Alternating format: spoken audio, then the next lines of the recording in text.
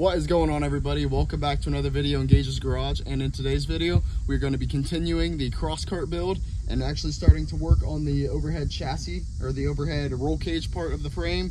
And as you can see, I got these tires on here mocked up just to see a little look, see what she could look like with these big old tires on it, but I'm definitely going to go with something smaller. These are just the tires that came with the swing arms that was on the quad that burnt down, but I just wanted to throw it on to see what it looked like in the meantime, and yeah, she looks pretty cool. So now we are going to be working on the front face, like the windshield area of the actual buggy. And I know I've done a lot off camera because I did all of this at my new job, as well as cutting off most of the suspension brackets, or the swing arm brackets that I made out there. All of those I had laser cut at work, and I'm learning a lot from that place. It's a bunch of really smart people that know what they're doing, and they're helping me a lot with bunch of this stuff. So yeah, these look pretty good, and I got it lined up real well. So yeah, all I got to do now is tack it into place and get this put on the buggy and tack that into place and start making some supports. So yeah, we'll just get right into it.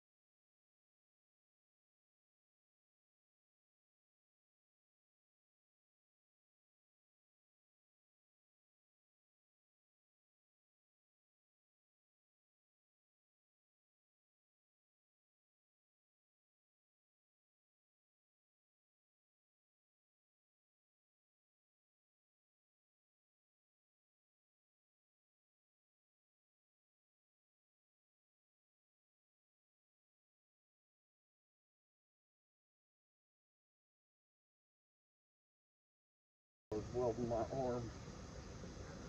It's already wobbling. Yeah, that looks pretty good.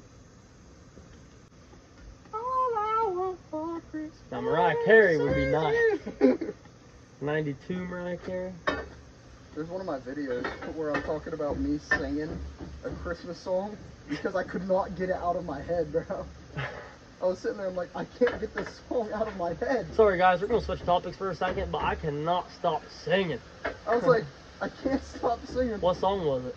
It was, I'm dreaming. Oh my gosh, that was stuck in my head a week and a half ago, and I couldn't quit singing it. No, it was on my video. It was the video where I was working on my swing arms on the Boozer Cruiser. I was talking about it, and that video got like 6,000 views. So it's maybe I should keep singing in my videos, because maybe that's my most viewed bro, video. Gage, you gonna like completely drop Gage's Garage and be a pro singer? Yep. Nah, bro, I'll tell you what though, that very song gets stuck in my head more than anything. That's funny. You know, the song gets me hyped though. That's a Christmas song. Carol the Bells. That song makes me feel like I could punch a hole through titanium. That's funny. Here, hold this right here.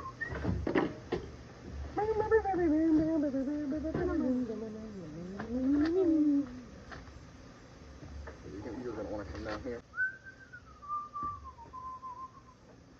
Bro, that song gets me hyped, especially when they play it on the electric guitar version. Oh The rock bro, version. I was watching some guy on TikTok play. Oh, it's that what's the Titanic song? I have no idea. It's the.